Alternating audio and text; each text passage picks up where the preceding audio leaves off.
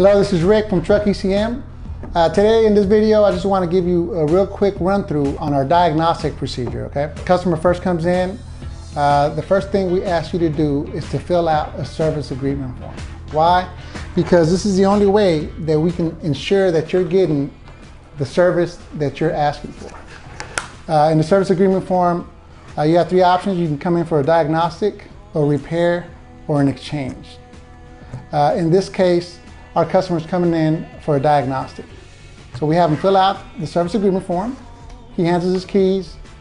And at that point, the technician proceeds out to the truck to hook up the scanner. Once we connect the scanner, we are able to see that the truck definitely does have, that the ECM definitely does have a problem. Once we identify the problem, we're able to give the customer a diagnostic. And if the customer wishes, we proceed with either the repair or the exchange. In this case, the customer is wanting a repair. We'll remove the ECM, bring it into our laboratory. We proceed to repair it. Once the ECM is repaired, at that point it's installed back on the truck. Once it's on the truck, we verify that the problem has actually gone away.